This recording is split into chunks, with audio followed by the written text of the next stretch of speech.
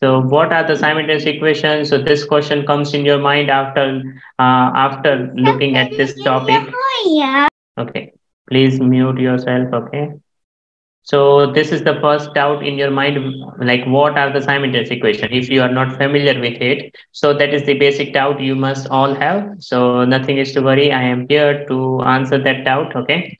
So basically simultaneous equations are a pair of equations. Okay. So what they are saying, pair of equation. Okay. So there should be minimum two equations required. Okay, which consist of more than one variable. It means there should be more than one variable. Okay, so you can say two or more. Okay, usually two we have. Okay, like as per our syllabus, you may get usually two variables. Okay, so if we will talk about the example, so here you can see the example of the simultaneous equation that it's here you can see x plus 2y equals to 8, right? And 2x plus y equals to 7.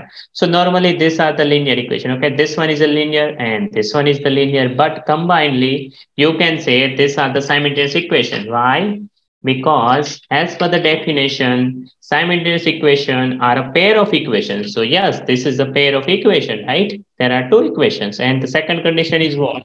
There should be more than one variable, right? So yes, here one variable is x and the another variable is y. Okay, so here we have the two variable, right? So according to that, this is simultaneous equation. Fine, up to this.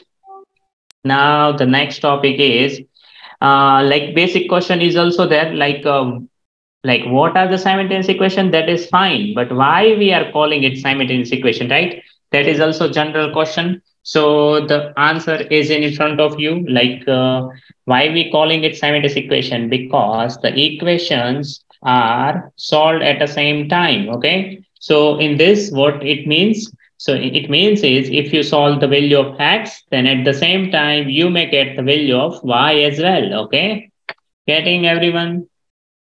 Okay, now please remove your hands. Okay, only and only if you have the doubt, then you can keep. Otherwise, quickly you have to remove your hands. Okay, because raising hand, it means you are asking doubt. Okay, so if you have doubt, then keep. Otherwise, remove the hands. Kevin, remove the hands. Abhi, remove the hands. Kaushal, remove the hands. Okay, Kevin, what is your question? Is x2 and y3, because in the first equation, if x is 2 and y is 3, then it will be 2 plus 6, and that equals to 8. And then the second one, 2 times 2 is 4, so it will be 4 plus 3, because y is 3, and 4 plus 3 is 7. Okay, but what is your question? Is x2 and y3? Okay, so but that we never told you, right? And we are not starting like how to solve the question. Okay, so right now what we discuss, what is the simultaneous equation, what is why we call it simultaneous equation. In this two question, you have any doubt? No, right? How we will solve and what should be the value of x and y, that we will discuss. Okay, and for that discussion, everyone is waiting. Okay, so we have many members, so you have to wait. Okay, little bit wait it, and you will get the value of x and y. Okay. Okay, so after this, there are other things is there, like to solve the simultaneous equation, we need to find the value of the variable. Okay, so basically they are telling us like solving simultaneous equation, it means what? Whenever you see this term, like solve the below simultaneous equation, it means what?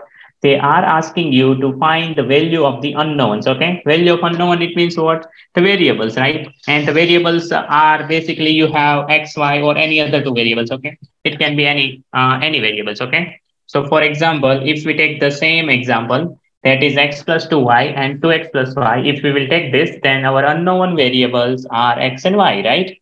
So we have to solve the value of that x and y. Okay, so let's see how we can solve the simultaneous equations. Okay, and here we are going to take the same equations I am taking. Okay, x plus 2y equals to 8 and 2x plus y equals to 7. So on the next page, you are going to